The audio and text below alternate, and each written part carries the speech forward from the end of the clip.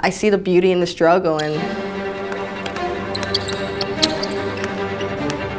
I don't mind struggling, I guess.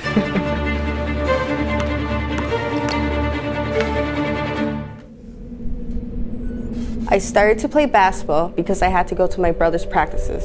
And I wanted to run and play, not sit on a bench and watch. So my mother put me on a team, and I never stopped after that. I never thought I'd play basketball this long. I never thought I'd make the national team or play professionally. My mother always told me to keep playing if the doors continue to open. And that's exactly what I'm doing.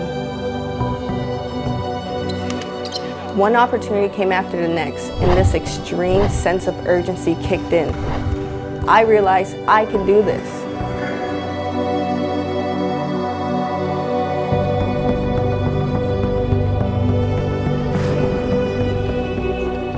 The more I trained, the more I fell in love with the sport.